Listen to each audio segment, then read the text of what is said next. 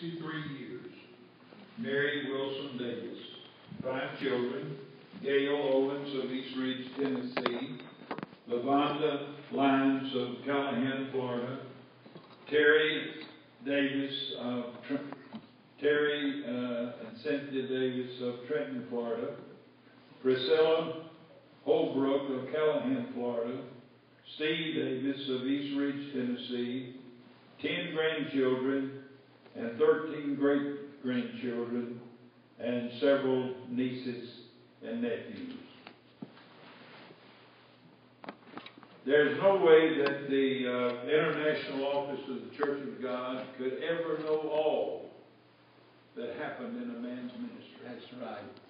But each month he was faithful in sending in a report of activities, and here is a summary of what we have. He was first licensed at age 23. He became an exhorter January 18, 1957. He became an ordained minister July 8, 1957. He became an ordained bishop June 7, 1972. He preached 3,911 sermons. There were converted under his influence of his ministry 1,027. There were 446 sanctified. There were 471 filled with the Holy Ghost.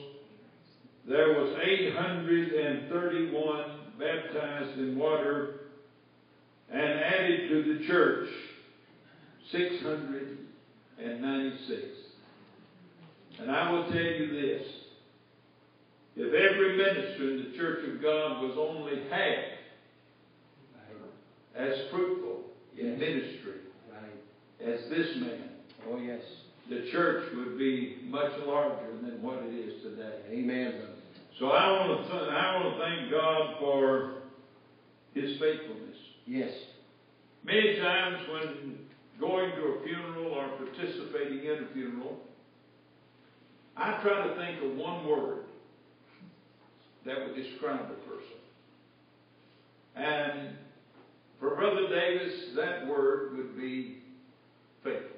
Yes. You know, some people talk about people being spiritual. I've been thinking about that a lot here lately. In fact, not too long ago, I called my uncle. He lives down in Alabama, North Alabama, in Massey community. And Uncle Tom was the one that invited me to church the night I got saved. And I got up a few weeks ago and called him. He's 92 years old now. And I said, Uncle Tom, I just want to call and tell you, first of all, that I love you. And I'm going to have prayer with you before we complete this call. But I will thank you for being faithful. Yes. I said, I doubt very seriously if you would fit into what some people would call spiritual. Because a person that is spiritual, they get out in the aisle or they make a lot of outward expressions of praise and worship. They dance in the Spirit. They sing in the Spirit. They run in the Spirit. I don't know if you've ever seen anybody run in the Spirit. But I said, you know, probably you would not qualify in some people's mind as being spiritual. But I said, I've come to this conclusion. Probably took me a few years to reach this point, but I've come to this conclusion. There's nothing that you could do, ever do, that's more spiritual than being faithful. Amen.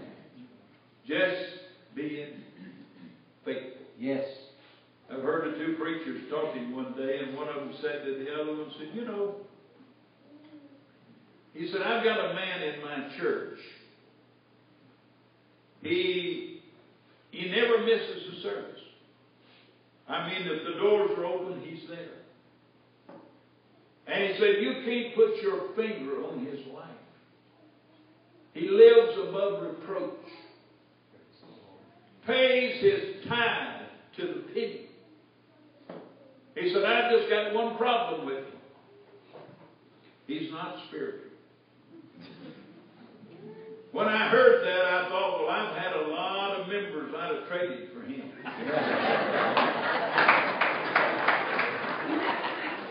Man, I've had shouters and aisle runners and dancers. That's right. In fact, I'd have probably given about 10 or 20 to 1. Yes. To get a man that lives above reproach. Yes. Glory to God. Faithful to church. Faithful in finance.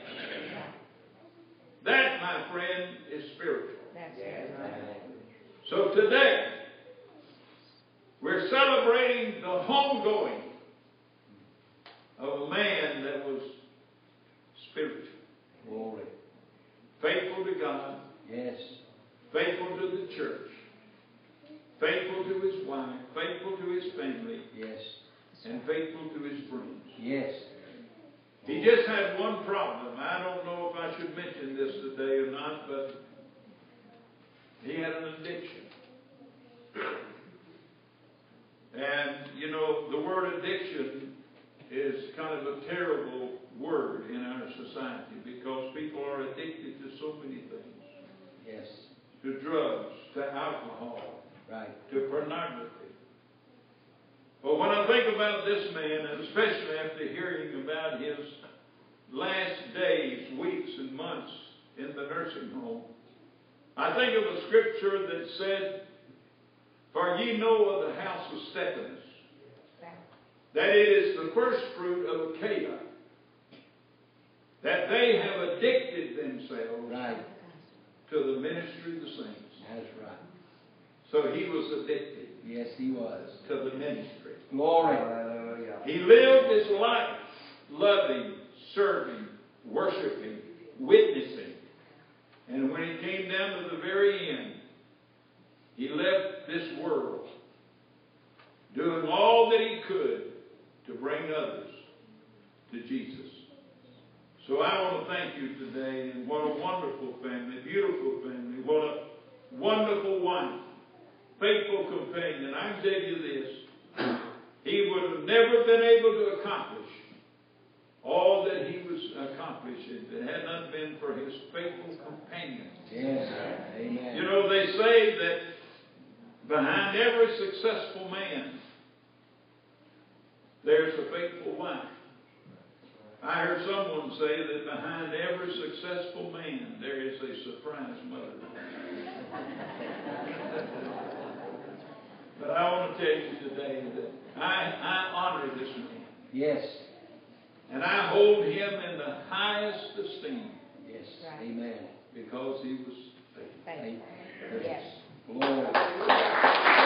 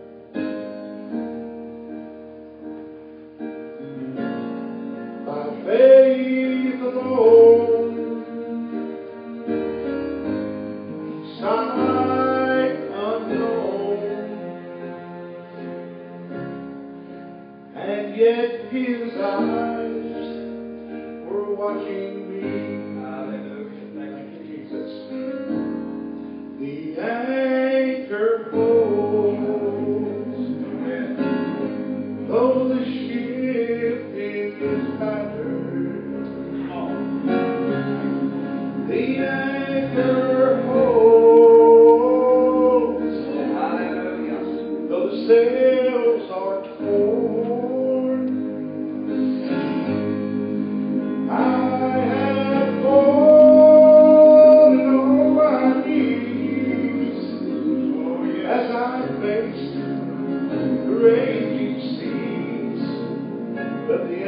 anchor holds in spite of the storm.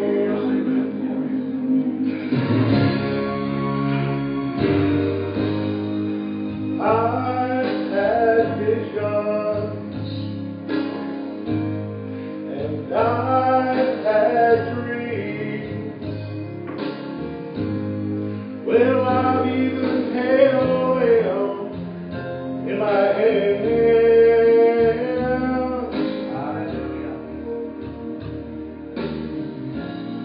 But I never knew those dreams could slip right through, like they were only grains of sand. Oh, the anchor holds. Yes, it does. Though the ship is battered, the anchor holds. Though the sails are full, I have fallen on my knees as I face raging seas, but the anchor holds in spite of the storm.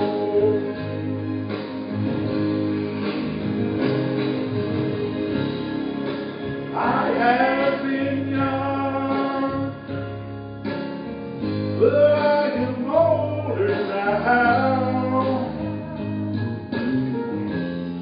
and there has been beauty these eyes see.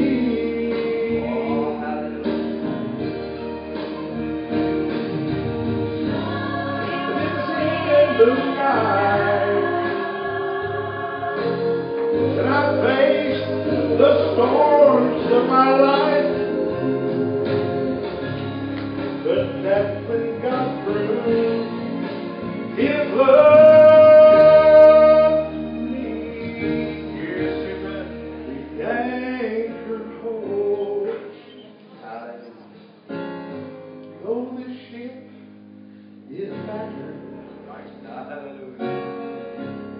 The anchor holds. The sails are torn.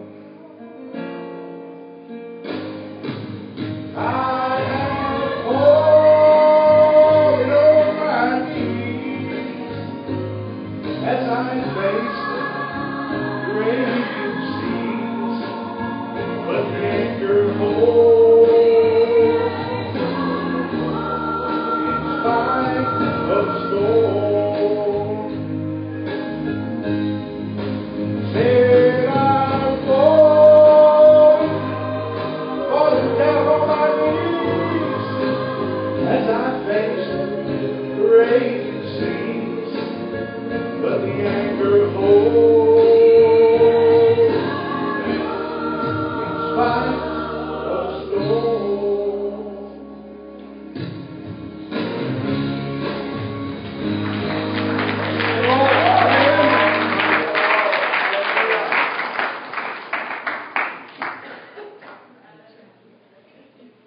One thing about that song, I believe I can look back to our ministers. We are not invincible, guys. It's because of the anchor that there's still been on this platform preaching the gospel. Amen. We are not invincible.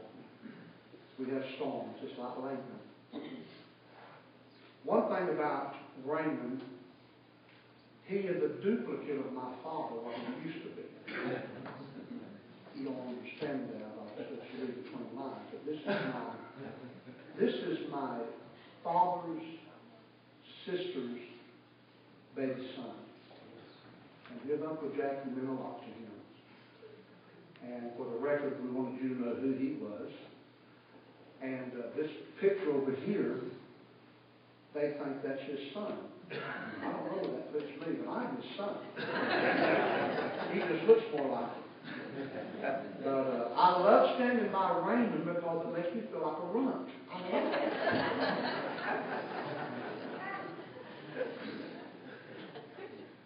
I do bring greetings from two ministers, Raymond Franklin. Joe Bass has passed away now. Brother Franklin wanted to be here, but his wife had just gotten out of a cancer surgery, and he just didn't feel like he could leave her. He called me and pleaded and begged, please tell 2 stories. I promised him I would, and now that they are putting this on stream and live, I better tell it. I'm going to tell you this, Raymond, Brother Franklin. Brother Franklin and Brother Joe Bass were kind of like sidekicks to Daddy when he pastored North Manhattan. Daddy was very instrumental in helping these 2 men get into the ministry. He basically mentored these men. And they got into this thing of going mullet fishing. I mean, they just loved going mullet fishing. And Brother Bass, he called my dad and says, Brother Davis, me and Brother Franklin's going to come by and pick you up. We're going fishing early this morning. And Dad said he knew it was cold. He knew it was cold. And Dad said, Brother Bass, I just don't think I'll be able to get out today. I'm not feeling the best. So Brother Bass said, okay. So he tells Brother Franklin. He says, Brother Franklin, Brother Davis is not feeling well. And he's just kind of feeling a little under the weather. So Brother Franklin said, well, I'll tell you what let's do. Let's go by and pray for our pastor. Well, an hour or so rolls by, and he gets there, and they knock on the door, and I don't know who answered the door. They walk in thinking Dad was in the bed sick. And Brother Franklin said, to my surprise, he had about 9 pancakes on his plate getting ready to eat breakfast. This is before he had his surgery. Brother Franklin said to Dad, I thought you were sick, Pastor. He said, well, son, I just really felt like this would help me.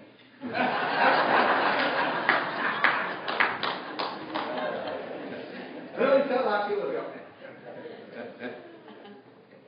Another time they were going mullet fishing. Brother Franklin had to work that day, and my dad, Brother Bass, they went out and was doing some mullet fishing, but there was the fish was a little bit too far for the cast net to reach.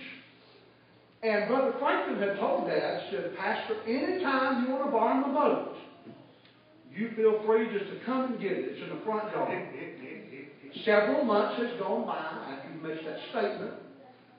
And Brother Bass was about to give up on catching his mullet. Well, you got to catch them when they're running, you know. And Daddy says, no, we're not going to give up. Brother Franklin said I could borrow his boat anytime I wanted. They left that fishing hole and went to the front yard and got that boat. Unbeknownst to Brother Franklin, he has no idea. He's at work. He comes home about an hour later and he says, oh my, somebody has stole my boat. So what does Brother Franklin do? He gets on the phone and calls the police department. He said, my boat has been stolen. He gave them the tag number. He gave them the name of the boat. And so they put an APB out on it. So now the police are going to these fishing holes that Brother Franklin says, well, maybe there's some holes out here, and he didn't know what was going on. So the police are out looking for this boat, not knowing Daddy had took his boat. And about an hour or so after that, here comes Daddy and them pulling the boat back to the front yard. He said, oh, Brother Davis, I had just called the police about an hour ago, and they're out looking for you because I said somebody stole my boat. He said, son, you told me I could borrow it any time. He said, well, at least you called and tell me. And so they had the police out looking for that, but they didn't arrest him because he didn't bring the boat back. He was still in the boat. He felt guilty. But they asked me if I would share a few of these things and let you know. I'm honored to stand here today in behalf of my father. Oh, yes. He was a mentor. Sure. A mentor. Yes, he was. Brother Rice couldn't have said it any better, Brother Rice. He was addicted. He was so hooked on it. He said, gotta have another fix. I gotta have a word from God. He was just so obsessed Hallelujah. with preaching the gospel and reaching the lost. Right. My dad very seldom took me fishing or hunting. And I found out later on in years, and he said if I could do it all over again, I would change it. But he said, son, I love ministry so bad, and I thought I had to reach the world. And I didn't even take time with my own son. And I said, Dad, that's okay. He had good intentions. And my dad was a true man of God. Amen. He lived what he preached. He was really a giant in my eyes. And then since his passing, and while he was in a nursing home and getting senile and Alzheimer's, I would say something to Dad about the church, and he's like, what do you mean, church? So I lost my dad several years ago. But I don't want to go to heaven for it. Right. Amen. I believe Dad looked at me and said, come on, son, just brag on me some more. I love my dad. Yes. And we're going to miss him. Yes. It's not going to be many days hence. Right. We're going to be with Jesus. That's Through right. my Father. Oh, glory to God. I'm looking so forward to Thank that. you, Lord. And I just thank God today for Oh, yes. what he means to me. One little story, in fact, Brother Rice shared this, about I believe it was Brother Rice, years ago, about a retired minister that was sitting out on his rocking chair just rocking away. And see, I know my dad loved preaching more than he did fishing because he done a whole lot more preaching than he did fishing. That was just a side thing he done. This old retired minister was sitting there in his rocking chair rocking, and a young pastor comes up to him and says, brother, how are you doing? He said, well, I'm doing all the best I can. He said, it must be nice to be retired. You can go fishing anytime you want to. Come and go as you please. Trying to encourage the retired minister. The old retired minister began to weep. What did I say? The young man thought, what did I say to hurt his feelings? He said, son, you don't understand. He said, when I get that burning desire to want to preach another message, Right. and I'm weak and I'm feeble and I'm unable to do that, Right. what do I do with that fire that's shaking my bones? And I think of my father. Yes. About 6 weeks ago, Dad, knowing it's real, I'll never doubt the power of God and the reality of what God can do in our lives. And the nursing home ladies, they turned on some gospel music for Dad and just kind of let him into himself. And they walked down the hallways back and forth. All of a sudden, one of the nurses saw Daddy's little hands about 6 weeks ago. Tears running down his face. And just loving Jesus. Glory to God. And that nurse, they got a whole slew of nurses. And they said, you got to see this. This is special. This is special. Look at this man. In his condition, he's got little hands up. Loving Jesus and tears streaming down his face. Oh, glory. Brother Rice, I couldn't help but think my dad was addicted. Oh, yes. He said, I got to have it. Just 6 weeks before he passes. And I thank God that I can stand here and I have to make that story. It's not my dad. They're true stories. That's right. He was a man I can look up to. Yes. You didn't have to have a dictionary to find out what he was saying. I'll tell you that now. You didn't have to have a dictionary. He meant what he said what he meant. Right. And when you walked away from that conversation, you didn't have to scratch your head. What was he saying? No. Dad was a very good man that loved people, but he told it like it was. I really believe this world still wants somebody to tell the truth. Right. We've sugarcoated this gospel for so, I don't want to preach, but we've sugarcoated this gospel for so long, and we pat people on the back of their simple lifestyle, and it's like, we don't have no one to look up to. Anything goes. But I wish to God we could have some more ministers, and he's not the only one, there's many out there, that would just preach it, tell it like it was. Yeah. And I am so glad that I've got a Father before me that's beckoning on home. He's waiting. His body may be there, but his spirit's not. Yeah. And I just thank God for my Father. Yes. We're going to ask the grandchildren, they're going to come up, and they're going to get ready to sing a special song in honor of my dad. It's entitled Peace in the Valley. My mom and my dad sang that song, Peace in the Valley. Yes. And I hope that you'll enjoy it. And if you just want to stand and worship, you can do that. Oh, yes. If you just want to stand and worship, you can do that. Yes. Can I do something just before y'all get ready to sing?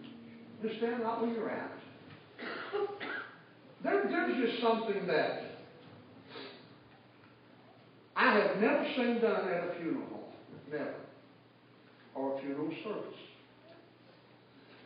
But I believe Dad was so addicted to his calling that would anybody have any objection if Dad would like to maybe give us a clip of a preaching moment? That's how addicted he was. Just a clip of Daddy preaching. Can we make that happen? Let's see if we can't make that happen.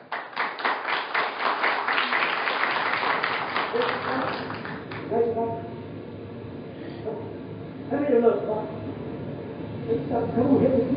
That's my dad. You must look at me like a bull on your head. You know what people that come to the church, that, you know, you Pentecostal church, you go there, amen, you say everybody in the church is a preacher. Amen, you should keep them quiet. They come, hallelujah, glory, hallelujah, amen, praise to God. I mean, I've raised in the church of God. I've been all my life. I've been close to, amen, that's where I was raised. Mama made me go. I didn't want to go where I was in there. So Mama said, you go. Amen, praise God. I get out and go next door. I see an old place from God to say, I next door see the water there. She just kept on praying.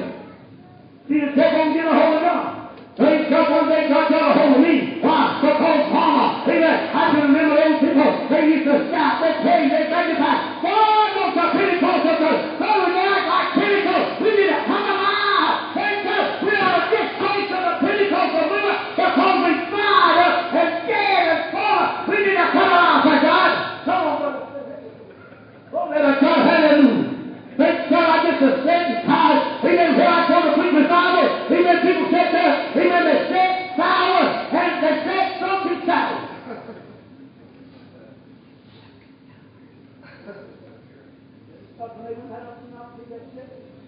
So,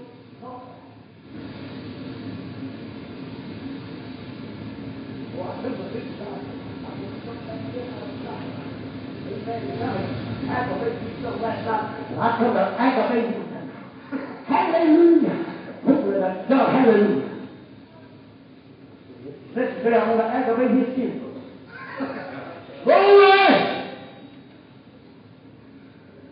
But we find the very first qualification it takes for a move of the Holy Ghost is that they be of one mind and one accord. Come on, church. My. You know, it's so sad this day that we come up. I know when I was pastor, I had one particular lady. Amen. When I'll tell you what I pastor, that's the way they know. Amen. You ain't going to come over what I said about that. Praise God. Hallelujah. I talk about the people down the way their mama goes to church. Amen. But the thing that I'm trying to tell you, amen, I can remember this one lady. I broke back and I said, how you sitting?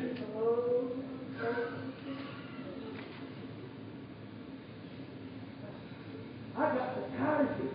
Every time I suffer. Oh, she had a back. She fought the devil. She'd been through this. She'd been through that. You know what I told her? I said, you know what? If you had to fight the devil like I did just 5 minutes, amen, I said, you couldn't make it. Amen. Praise God. I got tired of that dropping and grumbling and complaining. Amen. I want to tell you, it's time to after we come to church for worship and the praise and glory by letting back. Can you imagine tonight if there were all everybody to stand there and holler glory? Come on. Come on. Let's stand together. Everybody stand together. Holler glory with us. Glory. Come on.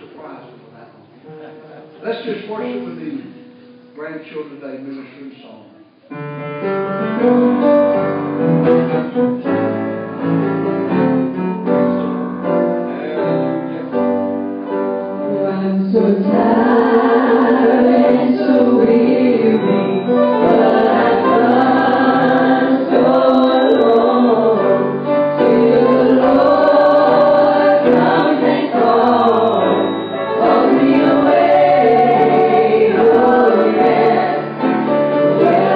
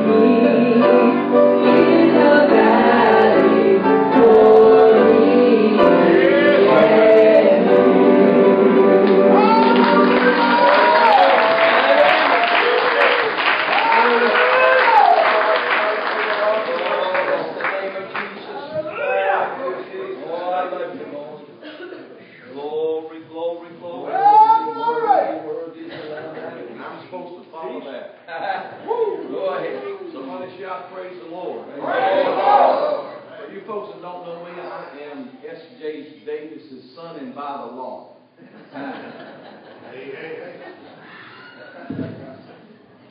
I'm the one he tried his best to run off. He told me that. Sitting in the church one night when my wife then was about 15 years old, I made the mistake of letting my hand slip off the pew and touch her shoulder. He met me after church and he wanted to say to me, basically, you need to give God your heart and your soul. The rest of you belongs to me. He said, just for the record's sake, she don't belong to you. You keep your hand off of her shoulder there in church. Do you understand me, son? I understand it. Yes. Yes, sir. And I still understand it. A time or two, we were cutting the crazy. Terry and I were friends, and I was dating, and I was finding every excuse in the world to be at the house. And so I was over there courting. They call it dating now. We was on the front living room couch, and we got to tussling. Mom and them was hollering at us, y'all quit it. Well, I got the advantage of the big old man at that time. He weighed about 296 pounds at that time, and I got on top. And I had me a death grip on him with my arm around him, and I was going to whip him and hold him down. Show him who this new man in the house is going to be. And by the time I thought I had him real good, he opened up his mouth and thought my underarm here was a muscle or a steak. And he let him to take him the biggest bite of that steak in the world. I got off of him. And for the record's sake, I never got back on him again. He meant he was winning that one. When he set his mind to do something, he was going to do it. He always purposed to never ask for a change unless he was going to a church that was down. He said, my godson, I never got a promotion. He said, I like to take them when they're at the bottom and bring them back at the top. He knew he was going to do that. Yeah. One of our churches in Tampa, one of the district churches, the largest church in there, he set a goal one day to have more in church than they did. And he did it. And he called him the Monday morning after and said, how many did you have yesterday? He told him, he said, well, you need to get on the ball. So we had more than you had. He loved his calling. He loved the work of God. He would preach and everyone might not understand his language, or he might not say it like LaVonda would want him to say it. LaVonda was always his grammar corrected. She'd say, Daddy, you shouldn't say it like that. You should say it like this. And she would tell him. He'd look at her and his little head wobble and say, did you understand me? And she said, yes, sir. Well, that's all that matters.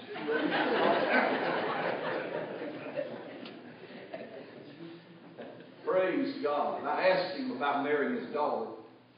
I said, can I marry your daughter? And he just looked at me and said, I thought better over a steak. I said, so what's the answer? He said, you didn't hear me? I thought better over a steak. Let's get a date and go to a steak somewhere. Let's get us a steak. Then he said something like this, how are you going to take care of a dog? I said, I have no idea. Well, have you got the rent figured out? You got the car payment figured out? Come back to me when you got these things figured out. And we did. We was at a Western system. He'd eat the finest steak he wanted. And I said to him then, I think I've got most of this thing figured out. He said, what is it? I love her. And whatever it takes, I'll see that she's taken care of. All right, I guess we'll do this thing. And he loved me. He took me in as a son. Oh, yes. When Brother Rice was talking about the statistics of what was saved under his ministry, he has not even touched that, because whatever was saved under my ministry is added to S.J. Davis's ministry. Right. That's right. And every one of the preachers that were called to God under him, you got to add that too, because he mentored us. Oh, God. And his legacy will continue in our lives. Yes. Preparing the service for today, they were asking around in different places what we should do. I said, I think it's only right that his son, Terry, lead this thing, and his son, Steve, and the ministers of his family, myself, stand and declare what he has done in our lives, the impact he has had in our lives. I remember preaching a revival in Immokalee, Florida. When I was there, I thought I was doing good. The revival was going great. We were having these hallelujah shouting times. And there was 2 ministers there, the pastor there and another minister on the district that were at odds against each other. And I heard one say this about the other, and I thought, well, this can't be right. I'm new now to this. I've not preached a whole lot. And so I'm doing this revival the best I knew how to do. And I thought, well, the minister that he was talking about had invited me to his house to eat the next day, so I went to eat with him. And I made a mistake of saying, do you know this preacher I'm preaching for? He thinks this about you? And I said, you know. He said, well, what does he? I said, yeah. I said, well, we come to revival now. We had our Holy Ghost filled time. I'll never forget the shouting time. Israel walking around the walls. That minister got up and went up to the other minister. I didn't know I had this against you and all this, that, and the other. And he said, well, you don't. I never said that. I thought, oh, my goodness, what have I started now? They called me into the rally. And on a Friday night, right at the end of the altar service, he said, you told him I said this? I said, I did. You did tell me that. I did not. I said, oh, my goodness, what have I been to now? He said, as far as I'm concerned, you know, you can close this revival and leave tomorrow. I said, no, sir, I'm leaving tonight. I packed up and headed home, got home to Daddy, whining on his shoulder. Yeah, just whining. He said, well, son, you have no business getting in their business. I said, but Daddy, he said, no, listen here. If you ever see 2 preachers at odds, he said, keep your nose out of it and leave them alone. You know, he didn't. I'm thinking he ought to be petting me a little bit. No. He said, I ain't even standing with my own youngest. They wrong. You're wrong. Stay out of it. Go cry somewhere and get up and go. And I did that. I can tell you this here. I ain't talking about no 2 preachers. They got a problem. I'll leave them alone. Amen, brother. I'll leave them alone. A lot of these small lessons, yes, he taught us. Yes, he did. Through a lifestyle. Yes. Out of the times I've heard him call Raymond and James' name out. By saying, he said, Mama, they're lost. At times they were lost. They were out of fellowship. And he said, I got to call them. I got to check on my nephews. Oh, yes. This is the kind of man he was. He called and checked on people. He had a passion for them. Early in the morning he was praying. Late in the evenings, night times, he was praying. He was interceding. He loved to have church. I believe Gail mentioned that earlier. He didn't like slow songs. Whenever I was first called, I was in Germany.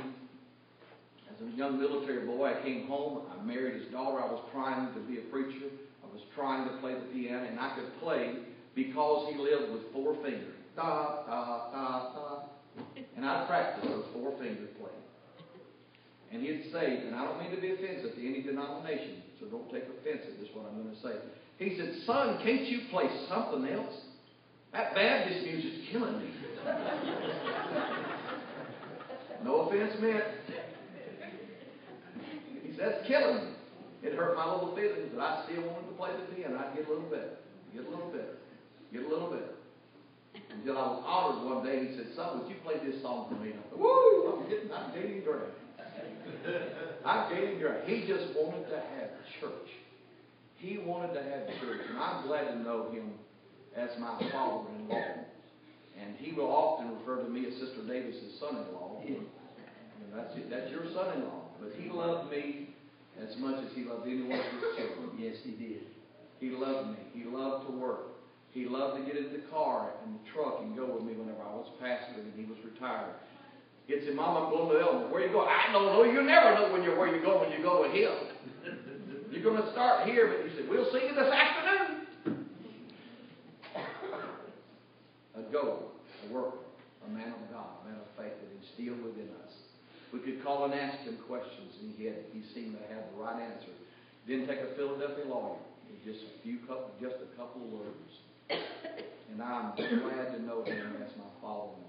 And I'm glad to be able to stand here and say that. And I've never said a whole lot. I'm not the judge. I'm not the one who makes the decisions. There's one who has the right, and that's Jesus Christ. Oh, yes. I've often been asked, to preach people's funerals and tell them they were in heaven. And I said, I can't do that. I don't have the right to do that. My own nephew was shot and killed just out of Tampa, Florida, Pasco County by a deputy sheriff. My sister called me in the wee hours of the morning asking me to check on her son in the Tampa General Hospital. When I got there, he was dead. 24 years old, and she called me. She said, Elder, will you tell everybody that Earl Biden's in heaven? And I broke up and I said, sis, I don't have that right. I said, I don't have that right. Well, he answered me in the hospital, and he told me this. I said, I still don't have that right. He died 1.8 drunk. I don't have that right to say that. Brother Scott, that's on the platform here, he helped me with that funeral. And he made a statement that I'll never forgot. He said, Earl knew how to pray. Oh, yes. We knew he knew how to pray. And then Brother Scott said, the mercies of God are everlasting. His mercies are new every day. We just pray that Earl did call on God. But I believe, if I know anybody, man, I believe this man here lived what he preached to others. All right. And I told Mother the first words I said to Mother after I called and talked to her. They were at Cracker Barrel eating, and she was crying. I said, Mother, can't you hear him now? I said, the moment he stepped on the streets of gold, he hollered at Jesus, let's eat!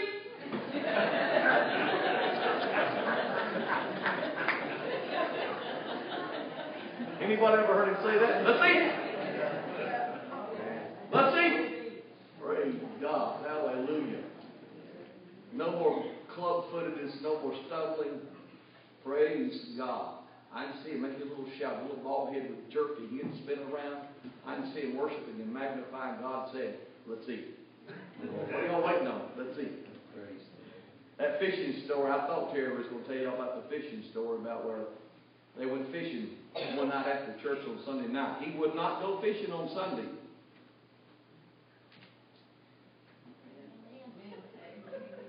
Amen. He wouldn't go fishing, but at 12:01 he'd go fishing. 12:01 that Sunday night they went mullet fishing. They caught a mess of mullet. Come home 2 o'clock in the morning. He's hollering as he comes through the door. Mama! Mama! What? Get up. Get the grease off. We're going to snatch the britches off of them. Oh, Daddy. Come on, get the grease off. We're going to snatch the britches off. We'll have them in here just a minute. 2 o'clock in the morning. Frying mullet. Early Monday morning. Submissive wife. Submissive wife. Yes. Her daughters that knew all about this said, Daddy, we hate you for that. Won't you let Mama rest? Well, she get enough rest. Come on, cook them fish. Terry and I was with Dad one time. We were just young whippersnappers, and we thought we were the hottest thing since Candy Apples. We just was it. And he had his truck, his Ford truck, painted a teal color, almost the color of these spots here. He was proud of that truck. He said, come on, boys, let's go down to West Lumber and get us a piece of plywood and put it in the back to protect the paint. You remember that, Terry? He said, y'all boys pick it up and put it in the truck. Well, I go pay for it. 3/4 inch plywood. He comes out as we had just set it on the edge of the tailgate and just grabbed the other end and just slid it in. He said, you jarheads, you toe-headed youngins, I can't wait till y'all get y'all a new truck and I'm going to slide it in y'all. Why do you think I had this for?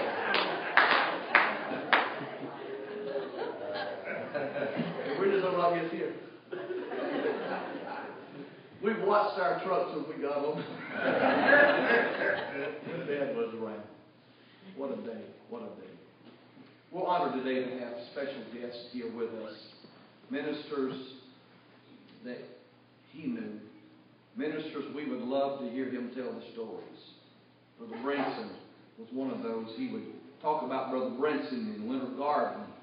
And he'd say every Monday morning we'd get together. And he'd say, look, Jackie, let's go to get milkshake. He said, okay, we'd go down to the milkshake place. He said, well, I don't have no money, Jackie. Brother Branson, would you come and make a comment or two here? I just set the platform right up for you. Some of you other ministers, I want you, Clayton, have something here in just a minute to say. Some of you others, I want to give you a chance to come and say something today. God bless you. It's an honor of mine to think about a friend of mine. When you think about faithfulness, no greater things than to have a friend. And Jack Davis, or Jackie Davis, was a friend. Praise the Lord. He pastored his first church in Ocoee, Florida. I was pastored Winter Garden. In 1956, building the church around the house that they was worshiping in. And of course, I had the privilege of helping him build that church because he called you. He said, "Come help me today." "What you doing?" I'd go help him. We was putting the rafters up and then putting the gable in on that church in Ocoee. And I had my overalls on. We was putting the gable in, and I was sitting on the lean-to scaffold, nailing those nails in to get the gable end in. And that scaffolding come out from under me. And just like I was sitting on that scaffolding, I sit on the ground. And when I sit on the ground, my overalls decided they couldn't contain me. And when he saw my overalls bursted, he just had to laugh. Before he could ever say, "Are you hurt or not?" he had to laugh at me. But talking about then, the milkshakes, he was always up early. Monday morning, he'd come by where we were living in the back of the church at that time in Winter Garden. He'd knock on the door, and I didn't get up as early as he did. He said, "You ready to go?" I said, "Where are we going?" He said, "We're getting out. We're going to do something today." Which every Monday, that was our time together. Monday morning, he'd come and knock on my door. So we'd head down toward Orlando, and there was a milkshake place between Winter Garden and Orlando. And he said, "There's our milkshake place. We got to have one." We pulled in there. I said, "Well, Jack," I said, "you woke me up before I could get my check to the bank this morning." And I said, "I don't have any money." He said, "Oh, I'll pay for it." So we go in and we have a milkshake. Next week, so here on Monday morning, first thing, "Brenton, where are you?" "I'm getting up." Said, "Get out of bed and come on, we're going to go." Get out of here. So we get out and go and come by the milkshake place. He said, "Got to get a milkshake." I said, "Okay." I said, "But I don't have any money. I haven't been in the bank yet."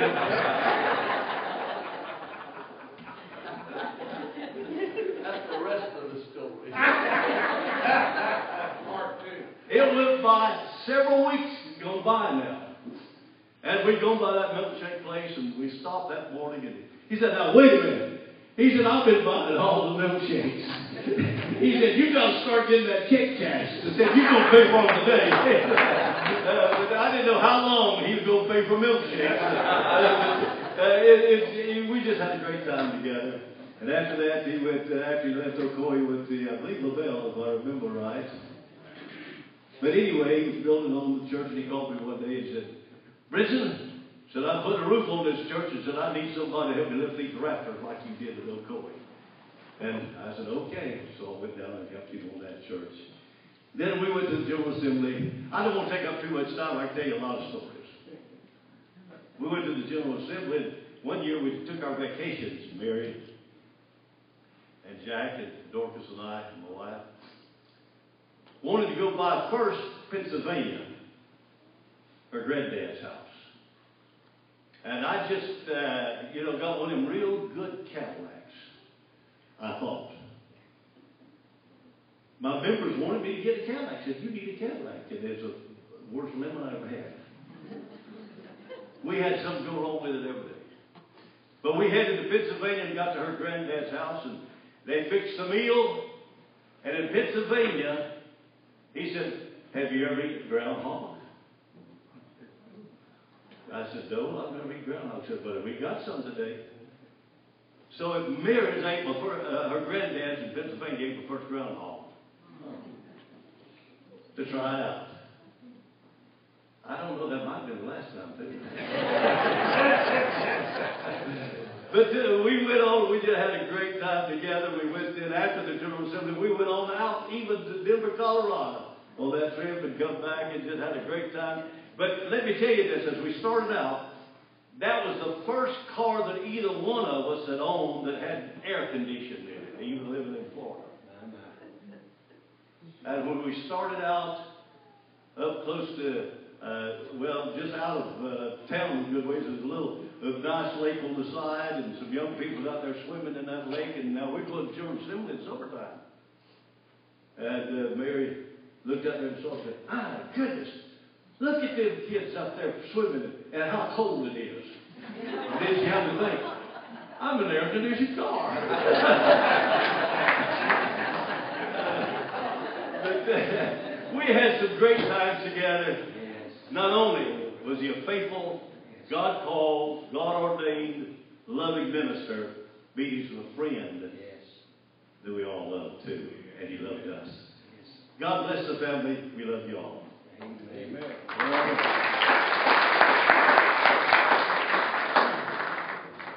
Clayton Privet, another close friend of his, and they had some great times. I don't know if we're going to talk about his fast car, or how fast they can get to the General Assembly or what. Clayton,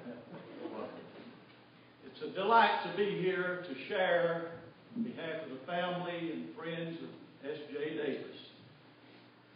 But I remember the beginning of this church here, Van Riggs, that's done most of the masonry part of all of this building that you see around here. And we started, Van called me and said, I've found some property for sale. He was coming down the road, and he saw a sign for sale out there, and so he picked me up, and we came down, parked out there, and looked at it, and I said, well, Van, we need to get that if we can. I said, I've talked to Brother Altman before, instead over here, and he said, we need a church in that area. So I brought him over here, and he looked at it and said, it's good, and I said, there's I don't know how many, 25 acres we have here now? And Van said, we went over there to talk to the owner. And Van went in and negotiated with him. He said he'd take $16,500 for this property. Woo! Miracles started happening, you know. And we got the property and pitched a tent out here.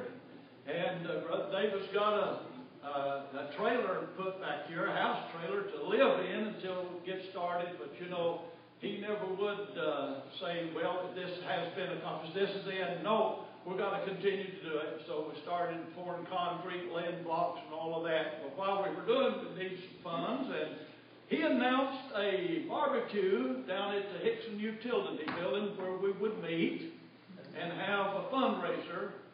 So he called me up and he said, son, he said, I want you to come down here. I've got a couple of hogs and some Boston butts, and we're going to barbecue. So we went up there, and we built our pit and had everything going, and we had those Boston butts and hogs laid out there, and big shoulders and hams, and I mean, they were just smoking good, and they were doing good. And he said, son, it's going to be nice tonight.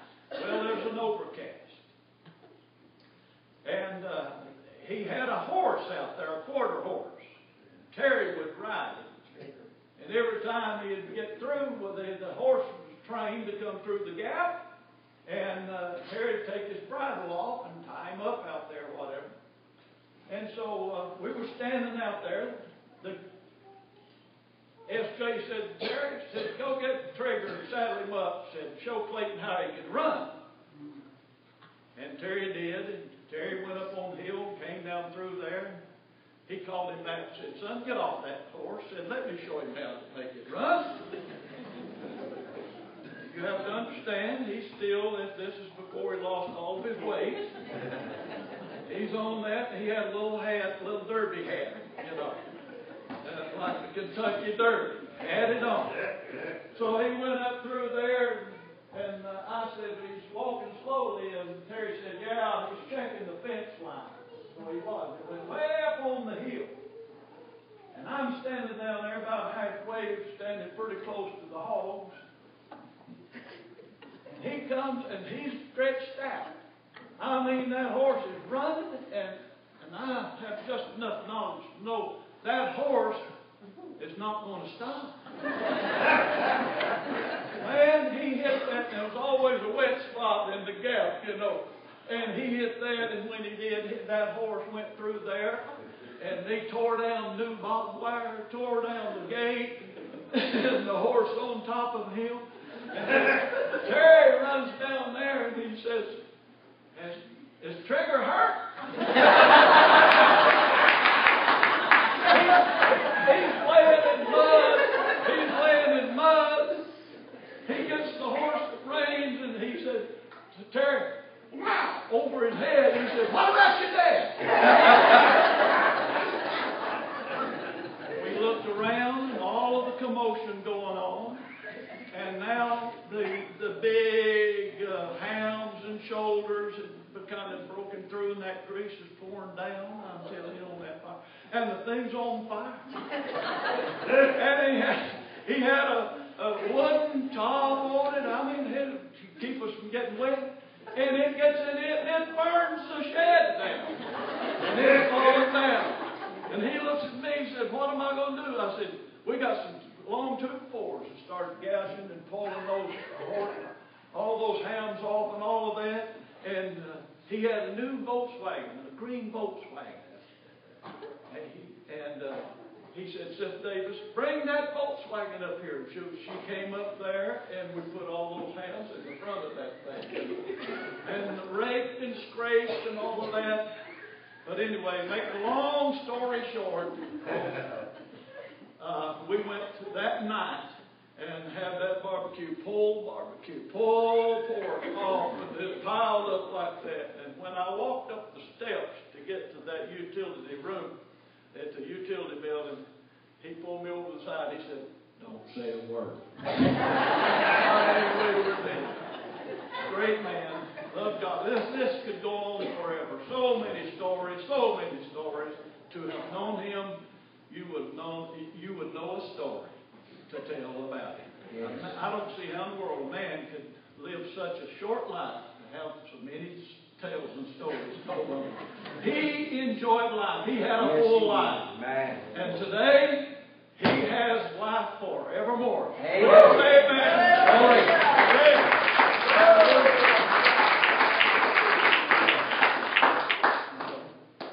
Anyone else would like to come and say something? Other ministers?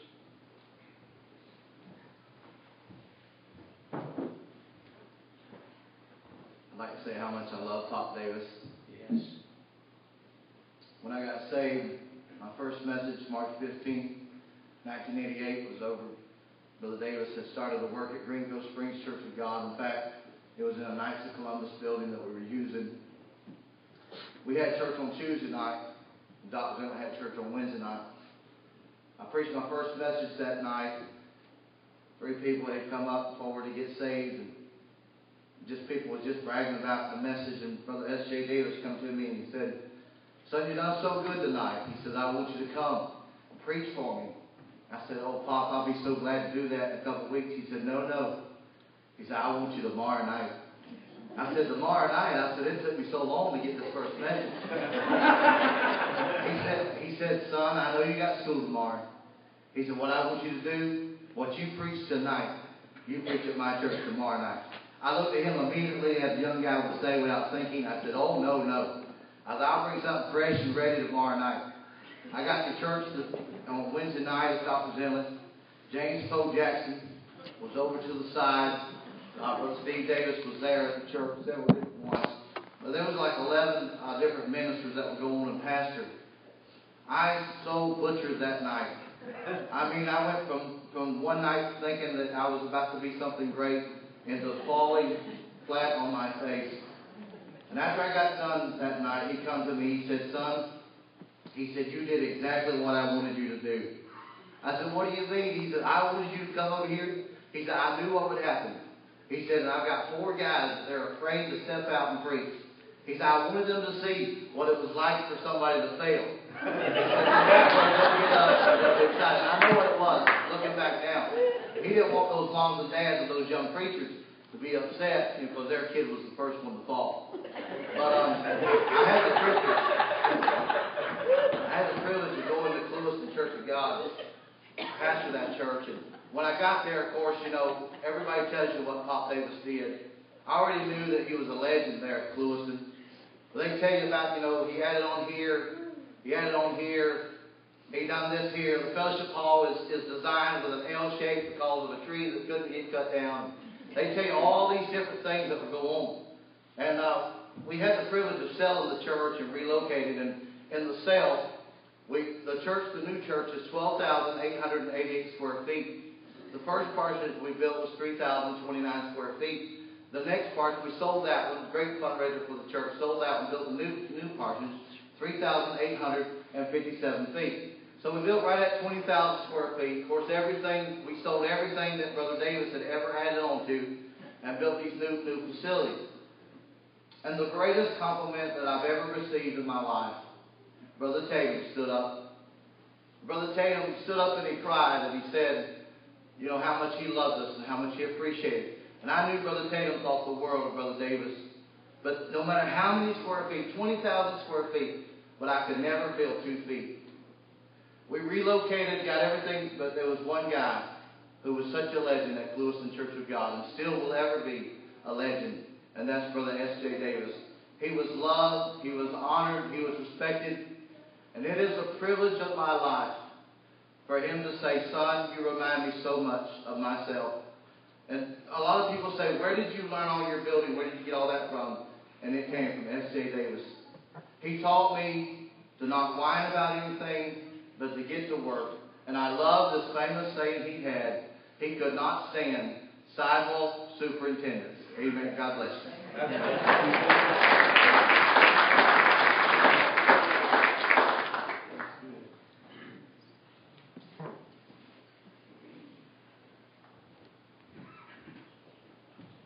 I'll keep it brief, but my name is Graham Chancey. I've had the privilege of pastoring the Samoset Church of God for the last 7 years, and Brother Davis pastored there when many people refer to the glory days, I guess, of Samoset.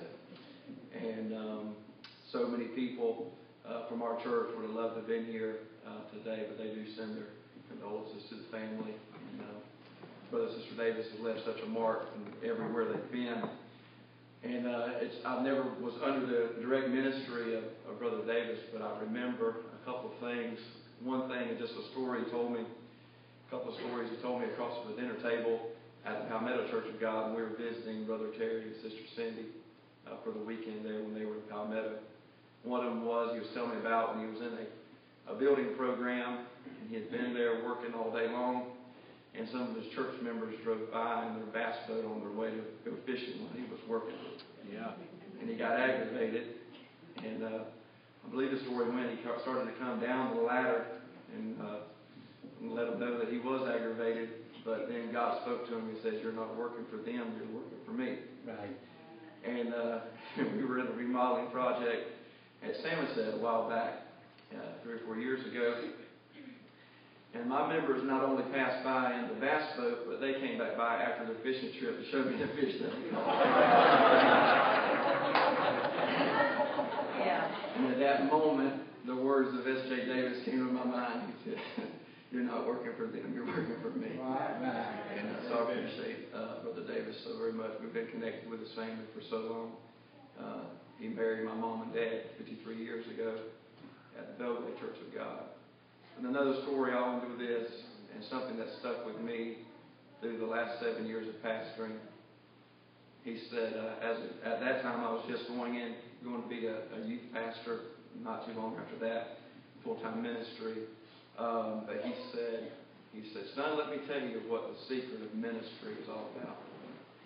Now, I'm sitting there, and he's always been a general in the army of God to me, so I'm waiting for this great, profound statement he's fixing to give me.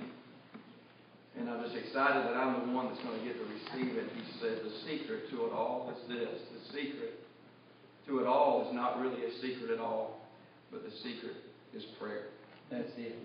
And, we in the church world today, we've come to do a lot of things very well, but we're not praying very well. And the reason the church is in the place that it is today is because the house of prayer has become more of a house of singing and preaching and feasting instead of fasting. But I appreciate the generals in the Army of God, and it was a privilege to be able to come and be a part of this service today. We love you, Sister Davis, and this whole family. Thank you. Yes.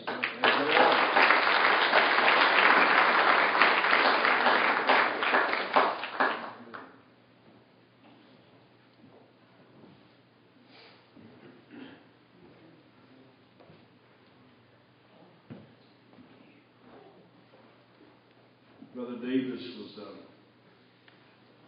man who was pretty blunt. He was helping us build the stage for the first tent that Brother Larry Mason and I were to put up in December of 1987, where Brother Rice came and was so generous to dedicate that. But we were out there working on the stage, getting things to where we could assemble it and disassemble it, and I was trying to help. But finally, he stood up from bending over, nailing or doing what he was doing, and his head went to bobbling again. And he said, "Son, it's a good thing God called you to preach, or you can't do anything else."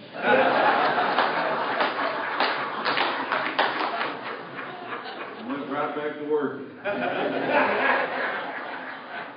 He was right. But what I do remember most is he was a man of great convictions. Yes. Strong convictions. Yes, he was. But he was a man with a loving heart, compassion. And I was preaching for him in 1988 in October. He was staying there in the parsonage in Clewiston, and on Sunday morning I had preached on hell, the city of wolves. And that night I actually preached on that message about hell. And if you can feel conviction, you could feel it. People were moaning and just groaning, and I gave the invitation. There were several that came forward, but several went out the back door. And one of them was an 18-year-old young man in that community, a center boy, and sitting there with his girlfriend. He left out of that meeting. But I'll never forget, on Tuesday morning, Brother Davis, as mentioned already, was a very early riser to pray. And he knocked on my door. I was still in the bed there in Clewiston, in the parsonage, and he knocked on my door. And will never forget the look on his face. A man that loved souls, that loved people, that had a compassion for the lost.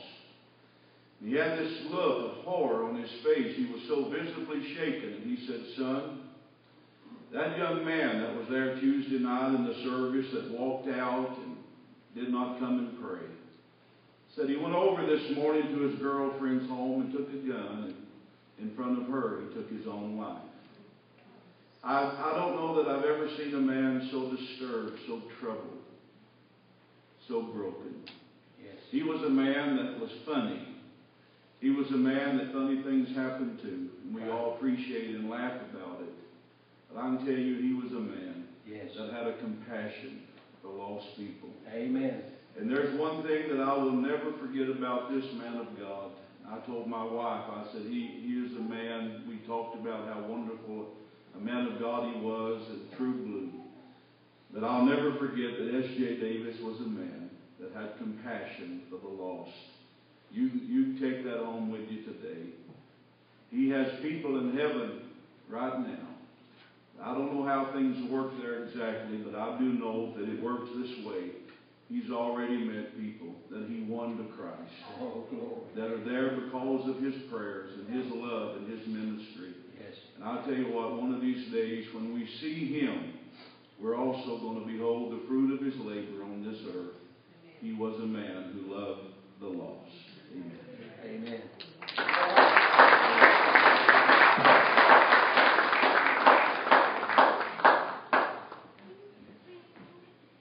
My name is Kenny Cook, and the first church that I pastored, 26 years old, Dr. Rice appointed me there. I followed Brother Terry Davis and got acquainted with his precious family. I see so many faces, and yes, that's been some time ago. Pop Davis was one of the greatest influences of my life. And when we talk about faithful, we talk about men of God, we talk about Brother Davis. Mom Davis, we love you all so very much. We appreciate you. And the words come to my mind when Jesus said, "Well done, thou good and faithful servant." I think that's who he's talking to today is Brother S.J. Davis. Well done, my good and faithful servant. God bless you. Amen.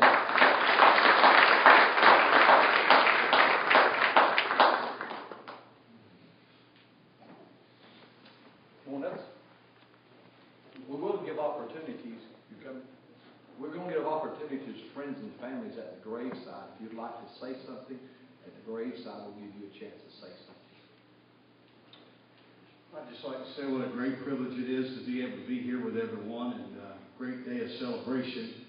Many of you for a father, a loved one, a husband, a friend, a faithful friend. And it's been said many times about the fruit of this man's labor. And I stand before you today as a part of that fruit. And I thank God for the ability to say that.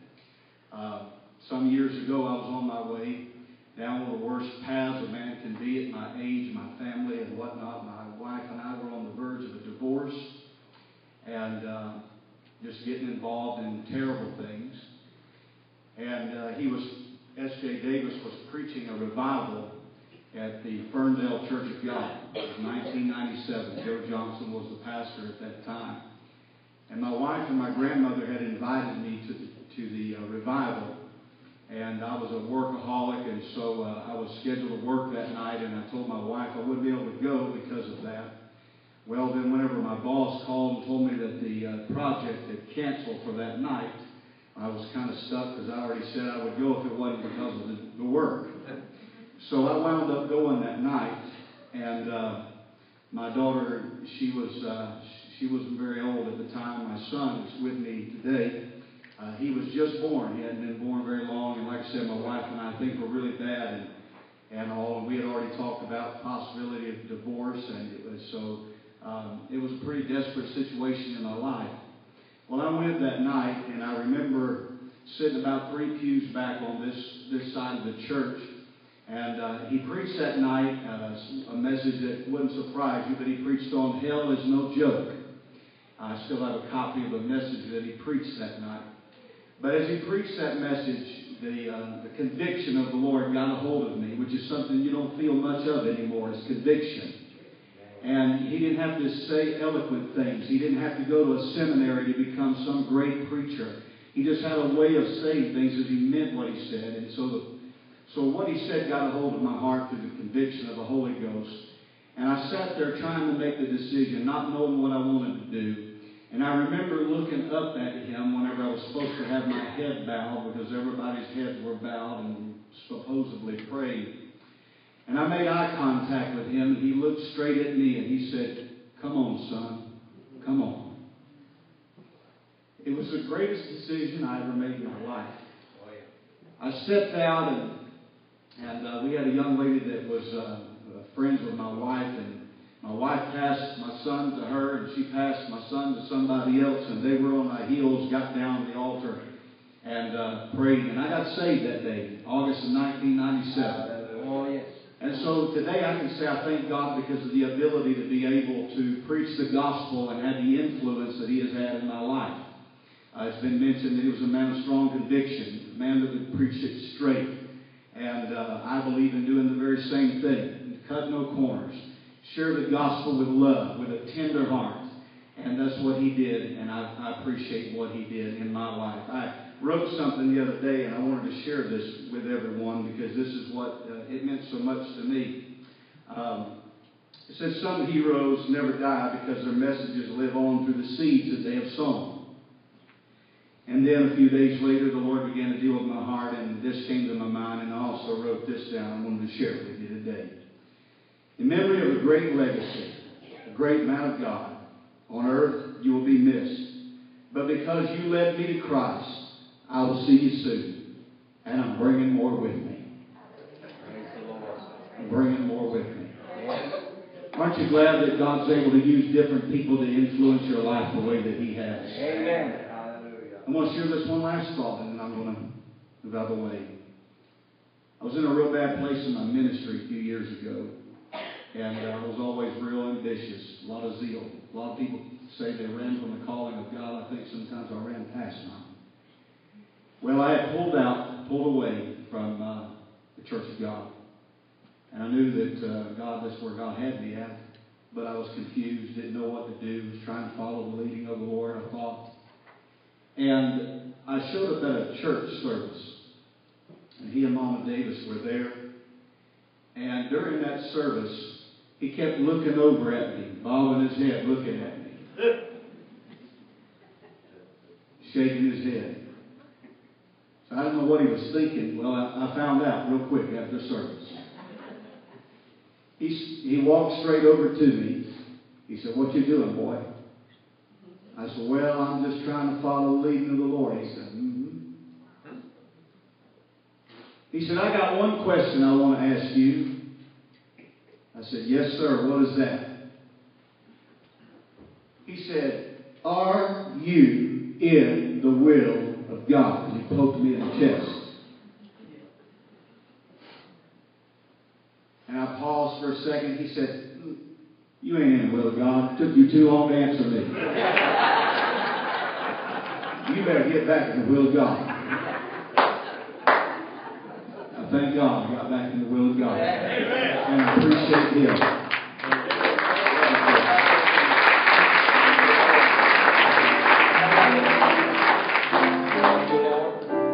Daddy told me that when he passed away that I had to sing this song. So this is for Dad.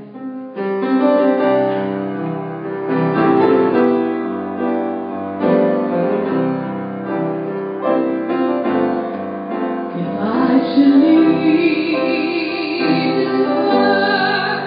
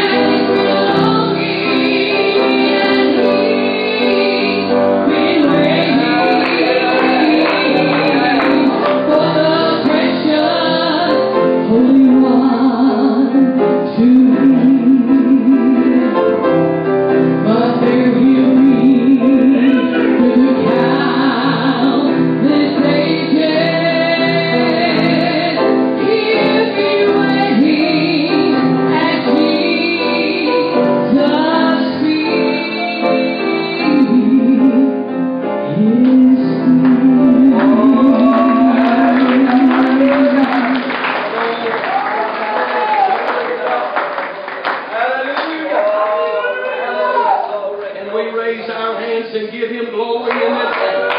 Yes, glory, glory, glory, glory, glory. Hallelujah, hallelujah.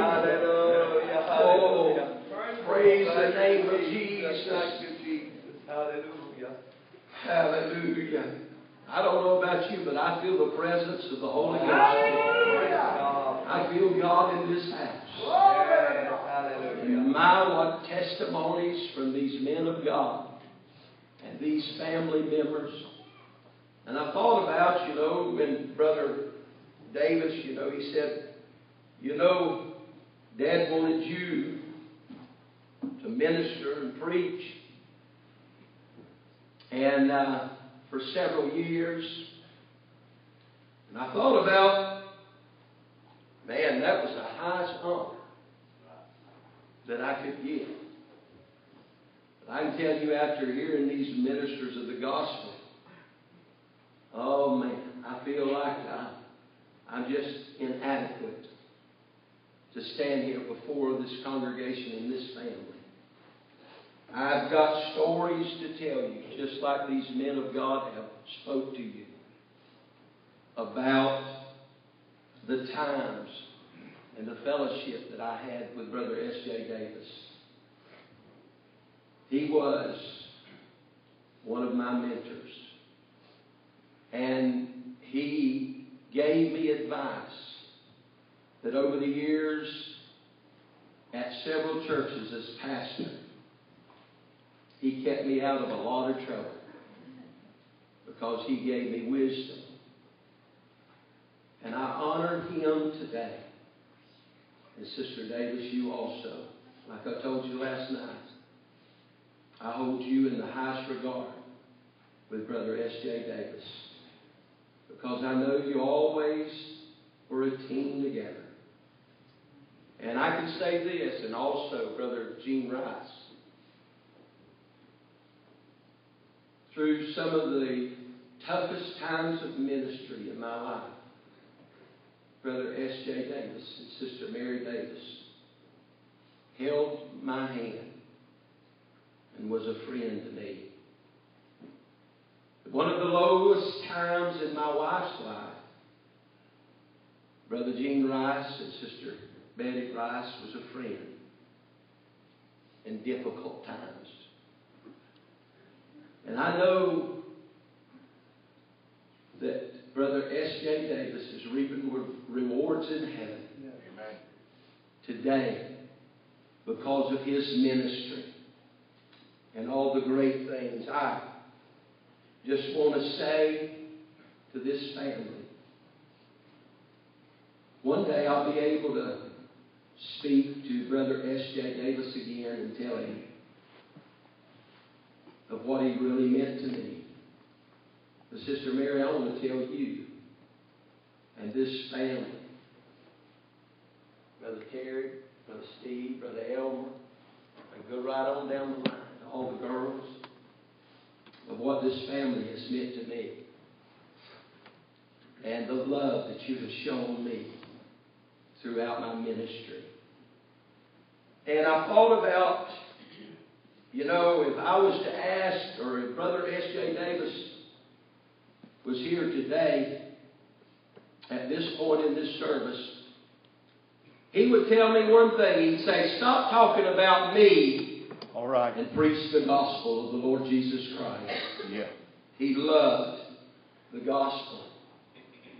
As I was praying and asking God for the scriptures to give this congregation today, I was led to Psalms 46 in verse 1, where the Bible says, God is our refuge and strength, a very present help in trouble.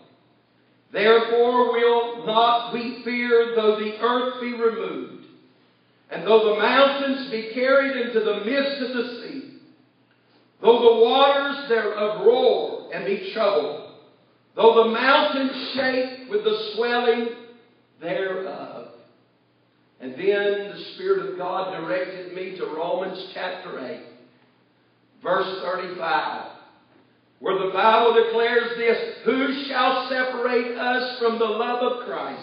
Right, yes. Shall tribulation or distress or persecution or famine or nakedness or peril or sword?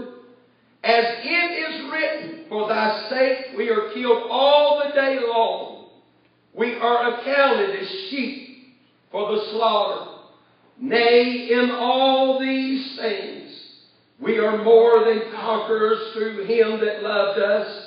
For I am persuaded that neither death, nor life, nor angels, nor principalities, nor powers, nor things present, nor things to come, nor height, nor depth, nor any other creature shall be able to separate us from the love of God which is in Christ Jesus our Lord. Oh, glory to God. The Word of God is a comfort and a time of trouble. The Word of God is our strength. The Word of God is a sure foundation. And this family stands upon the Word of God. I love the Word of God. You see, today we are here and we are at a time of mixed emotions. I understand. The family told me, listen, this is going to be a celebration. But I'm not a novice. I understand, Sister Mary, you've lost something dear. Oh, God. And we've lost something dear. And we're here today and have mixed emotions. And on one hand, we have great sadness. And, sadness not for Brother S.J. Davis because he is in a far better place. But sadness because we have lost a dear loved one. But on the other hand, there is great joy this day, knowing that because of the relationship that Brother S.J. Davis had with the Lord Jesus Christ. Come on. Oh, that he is in paradise. He is in a place called heaven. Come on. He is in a place that I long to go. And I thought about this. I shared this with Brother Elmer last night. And I asked a question, and we all have asked a question. Why, a mighty man of God? I know you've asked the question, Sister Davis. Why, God, at the very last days of a life of a man so powerful, a man that has preached the gospel, a man that has laid hands on the sick, a man that has done great and mighty works for God, why would a man have to go through what he went through? Why would our God allow His mind to be far off? But I'm here to tell you, and Brother S.J. Davis would tell this family this today, that without God, I'm nothing but a piece of clay. Without God on my side, I am nothing. Oh, but the dust of the earth. Without God, I can do nothing. And I believe God was reminding us that every great thing that I have done through this man is because I loved him and I love the people he ministered to. And I believe God let us know, today, that He's with me in paradise and that all the fight was worth it and the battle was worth it and He held on. And today, because Brother S.J. Davis held on, we can hold on. We can make it. You see, there's no greater joy for a Christian than to be in the presence of the one who loved him. Come on. And whom he loves. Yes, he was addicted. Amen. He was addicted to the gospel. He was addicted to preaching the gospel. And he was the type of man, when you got discouraged, he would say it like this: gird up yourself like a man and preach the gospel. Amen. Through a time when many ministers would have said, I'm through. I'm throwing the towel. He was a man that told me me. He said, "Have you done anything wrong?" I said, "No, sir." He said, "Square your shoulders. Pick up the Word of God and preach the gospel." Amen. Yeah, amen. Oh, glory to God. I can tell you personal stories about S.J. Davis. But I can tell you this day, he was a man that loved Jesus Christ, his Lord. I can promise you this. The Bible said that the Lord Jesus Christ will never leave us nor forsake us. And I can tell you that the Lord Jesus Christ did not forsake Brother S.J. Davis, but He was with him. He is with us through the valleys, though we may not hear His voice all the time, though we may not feel even the presence around us all the time. I'm going to tell you, we serve a God that is with us. And the story, how that the man wondered where God was when I was all alone and he saw only one footprint in the sand. We realized that that's the time that our God was carrying us. He was leading us home. Amen. I can tell you, he was there to the very end. And he called S.J. Davis home. I like what the Bible says in John 14:1. "Let not your heart be troubled. You believe in God, believe also in me. In my Father's house are many mansions. If it were not so, I would have told you. I go to prepare a place for you. And if I go and prepare a place for you, I will come again and receive you to myself, that where I am, there you may be also. And where I go, you know, and the way you know." I thought about this scripture. There was a disciple named Thomas. And he said, "Lord, we do not know where you are going. And how can we know the way?" Jesus said unto him, "I am the way, the truth, and the life. No one comes to the Father except through me." You see, today, there's no way to make it to heaven except through the Lord Jesus Christ. He is the only way. And we have a promise, and Brother S.J. Davis had a promise in Jesus Christ. That promise is we don't have to fear death. I preached Sunday morning, glory to God, Brother Davis. I preached the tomb has lost its terror because of the Lord Jesus Christ. We do not have to fear the sting of death. Oh, glory to God. I can tell you, I love honey, but I don't go out there in a beehive to get honey. Why? Because I fear the sting of death or the sting of a bee. Amen. But I can tell you, you take the stinger off of the bee, and I will enjoy all the honeycomb I can fill up on. Oh, praise the Lord. May I tell you, for a child of God, Jesus has took away the sting of death. He has took away the fear of the grave. Amen. Yeah. Oh, glory to God. I can tell you, we're troubled in this life when we don't know what's going to happen when we die. But Jesus has taken that fear out of dying. He has conquered the grave and death, so there needs to be no fear in our eternal future. May I tell this family that Brother S.J. Davis has not, oh, glory to God, has not went to a place where there is any fear. But he's in a place of no fear.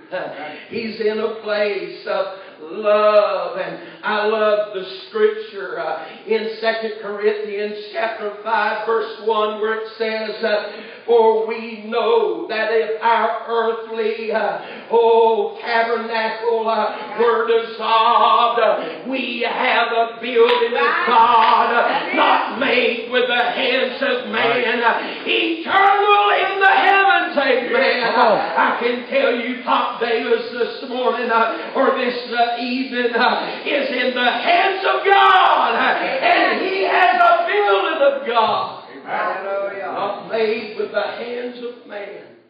Matter of fact, Brother S.J. Davis's life is not over. Sister Mary, it's just begun. Amen. Glory to God. Brother S.J. Davis has shed the temporary for the eternal, the tarnished for the spotless, the passing for the everlasting. Yes, our earthly bodies die. However, our heavenly bodies endure for all eternity. I like what 2 Peter 3:8 says. It says, but beloved, be not ignorant of this one thing.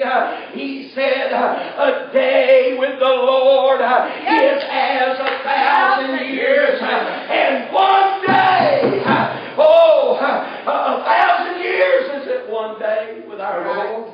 Right. You see, time means something to us, but God holds time in His hand. Amen. Everyone here knows that it was Brother S.J. Davis's desire to go home to be with his Lord. Amen. And his home eternal. Amen. His family. Oh, glory. His adopted family. Amen. Praise the Lord. Christ said, don't let your hearts be troubled.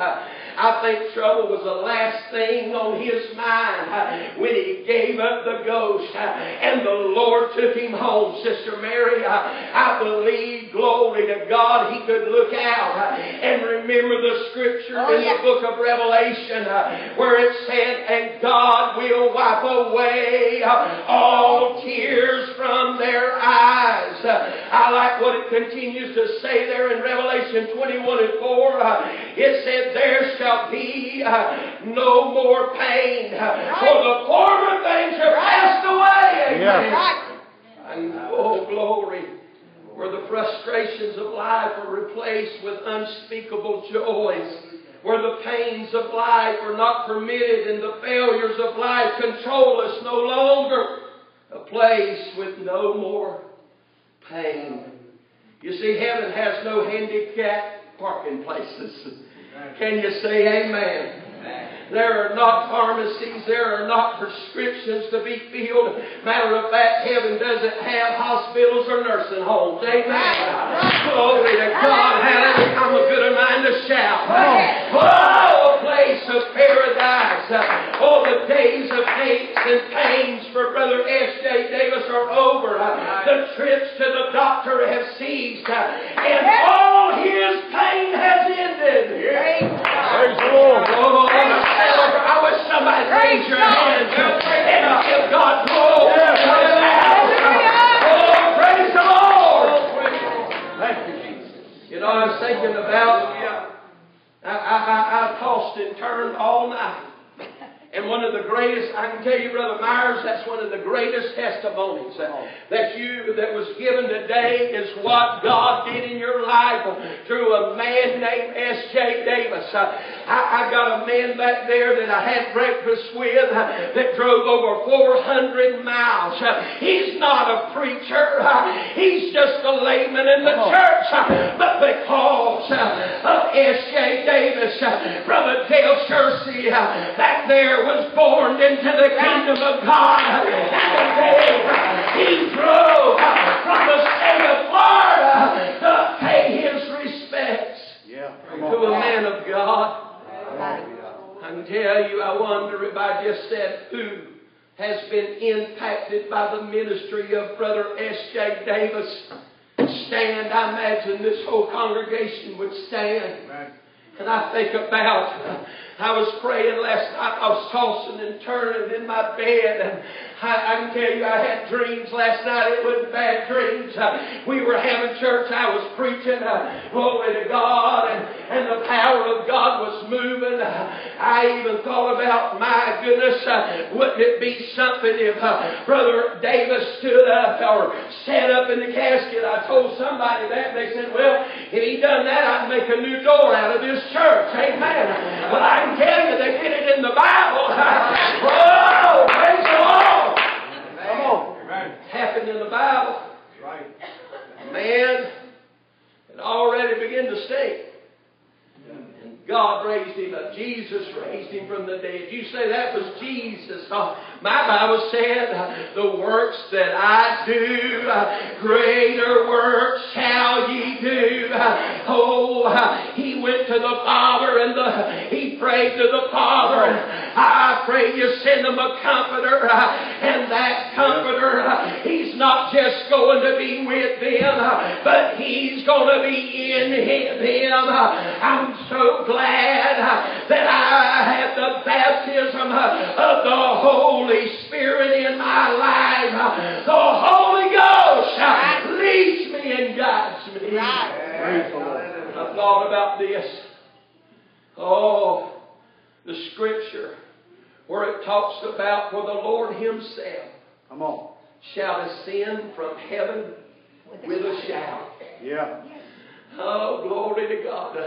I don't know, you may be able to look that up and have a different definition of that, but I just think about the Lord coming back as a true Pentecostal and having a shout on the clouds of glory. Amen. And I thought about this. I thought about the voice of the archangel. Can you think about it right now? As Jesus walks over and he looks at Michael, the archangel, and he says, Michael, oh, I know you can handle a sword. I know you can handle war. But as any of them angels of yours know how to play a trumpet, amen. I believe, just bear with me. I had a good time last night in the motel room. With the Lord. And I thought about Michael saying, yes, sir. I've got some boys that can blow a trumpet. I thought about this. If the Lord would go over to Gabriel and say, Gabriel, I wonder, can you prophesy unto the wind like Ezekiel did when Ezekiel took and the Lord went to him and said, can these bones live again? Come on. Amen. Right. And he said, Lord, you know us, thou knowest. You know whether they live again. Right. He said, prophesy unto the wind. Prophesy unto the wind. Glory to God, Brother James Scott. The Bible said that he's going to come back with a shout. And the voice of the archangel, I wonder if an angel is going to step out and say, I prophesy to the wind. Oh, let the bones of every dead saint of God rise up again and live. Amen. Oh, yes. Praise the Lord. My wife, she always helps me. And when she found out I was going to preach S.J. Davis's funeral, first thing she does, I know what you need to preach. That's a good wife. God gave me a good helpmeet. She said, I know what you need to preach. Brother S.J. Davis always loved to talk about being a good soldier of God. A soldier that entangleth himself not with the affairs of this world. A soldier that is faithful, a soldier that is at the post of duty, a soldier that loves to serve his master. And she told me this, and I thought about how the Bible said that after the Spirit of God hit those bones, they stood upon their feet, and bone come upon bone, very dry bones, sinew came on, and they stood upon their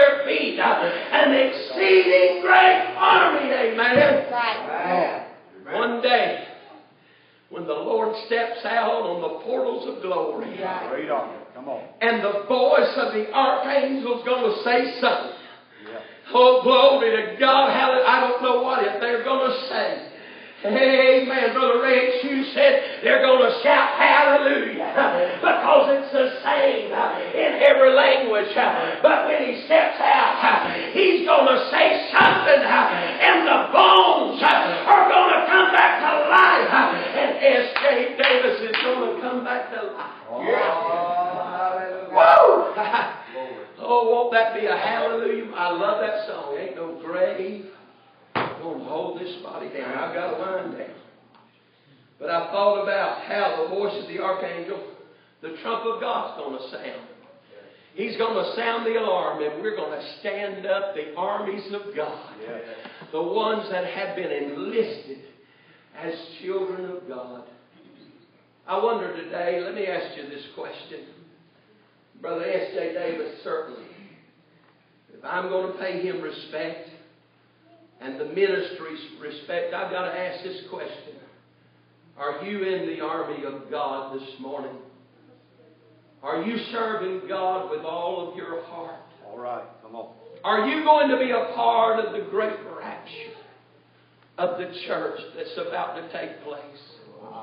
I can tell you, if you're not a member of that army today, S.J. Davis can have one more crown. Glory to God. For at his homegoing service, you can accept the Lord Jesus Christ as your personal Savior. You can submit yourself, repent of your sins, and ask Him to wash you in His blood.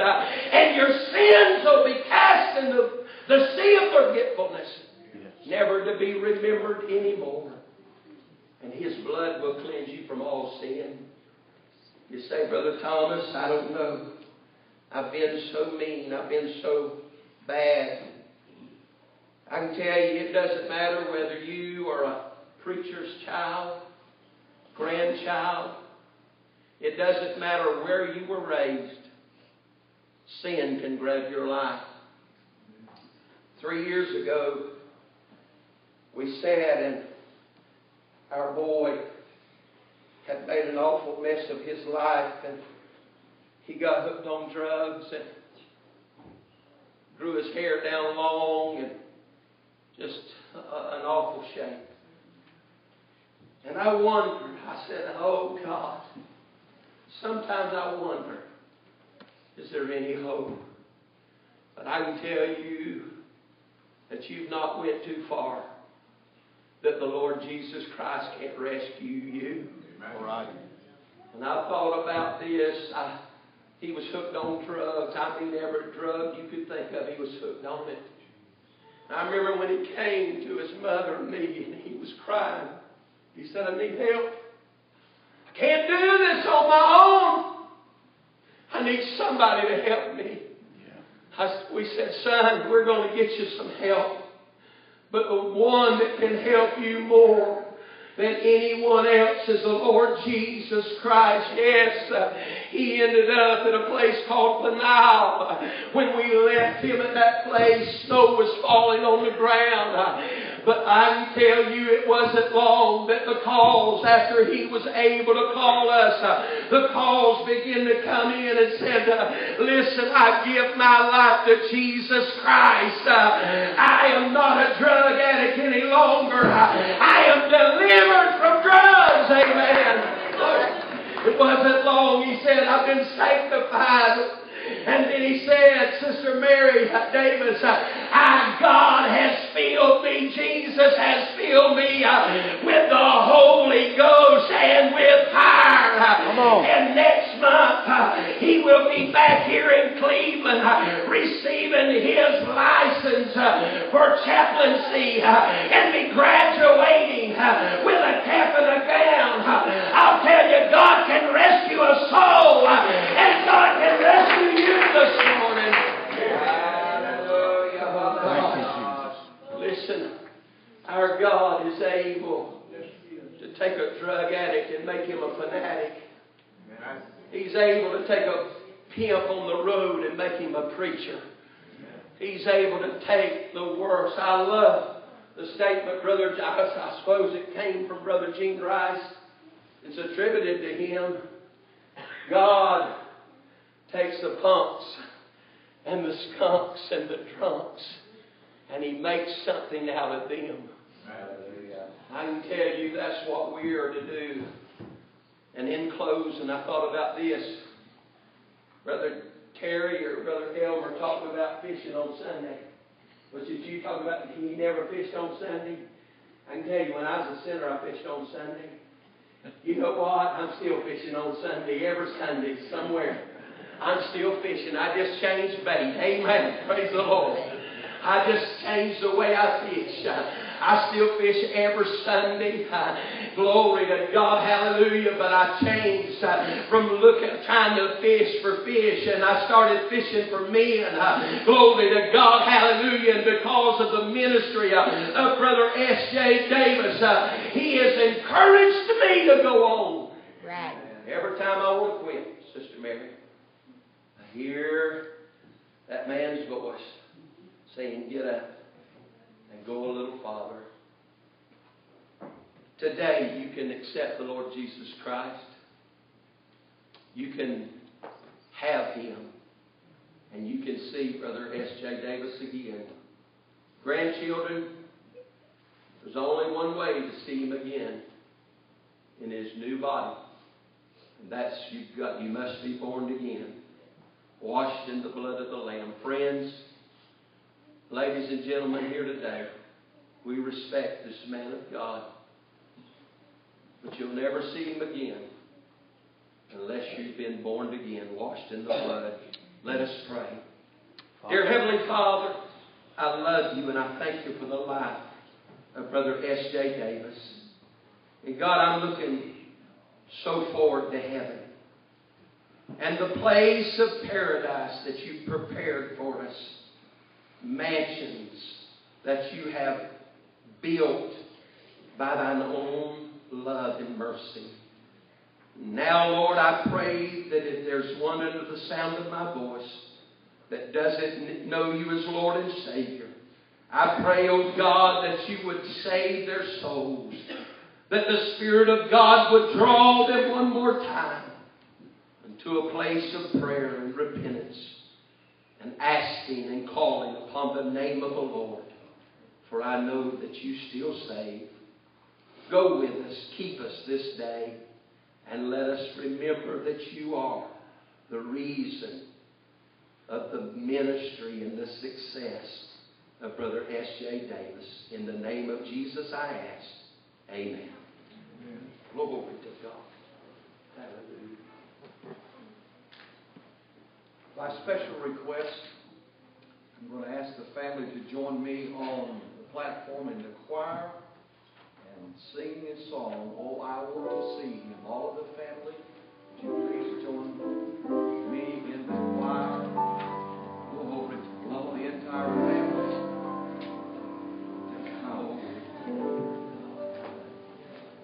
We do not mean to drag out a service. We do apologize for it being a little lengthy, but we have trimmed off everything we could. And I know there's so many more here who would like to say something. If you want to say something, join with us at the graveside in a few minutes. There will be food prepared here at the church after the burial. We invite you to come. Thank you for all of your kindness, all of the cards, all of the flowers, everything that's been shown to the Davis family. We appreciate you so very much.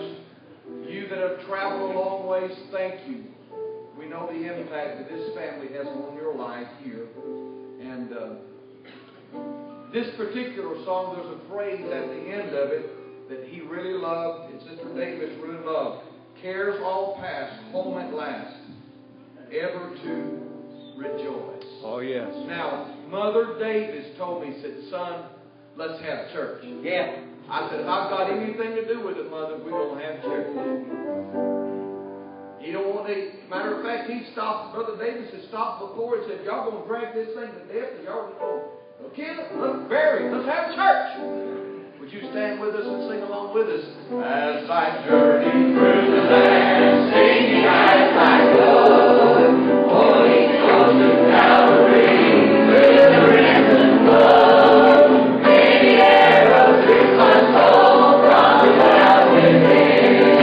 But my Lord leads me on through the marvelous way. Oh, I want to sing on His face.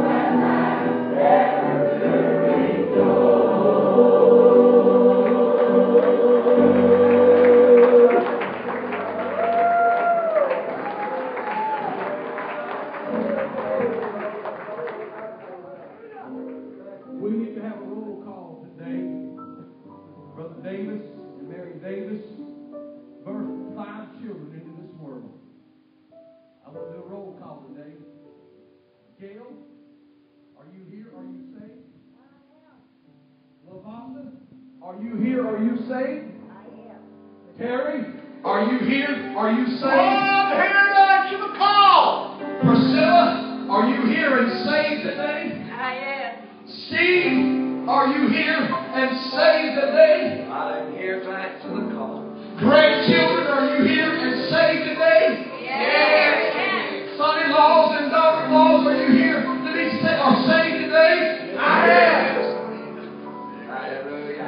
He must have done something wrong. 5 out of 5. 5 husbands or wives out of 5. Yeah. And I'm not even going to try to count the young people. What a tribute. Cares all past. Home at life. This family will testify to you and tell you this. If they ever heard him say anything at all, he said this, Sister Rice, I just wish the Lord would come. After his prayer, I just wish the Lord would come. I'm ready. I'm ready to go. I've heard him say that over and over. I just wish the Lord. He's there. He's waiting on us. He's there. He's waiting on us. How many in this building today would raise their hand and say, I'm a product of Brother Davis's ministry. Been saved. Raise your hand and hold it up. Sanctified, full of the Holy Ghost, encouraged by. Hold your hand high.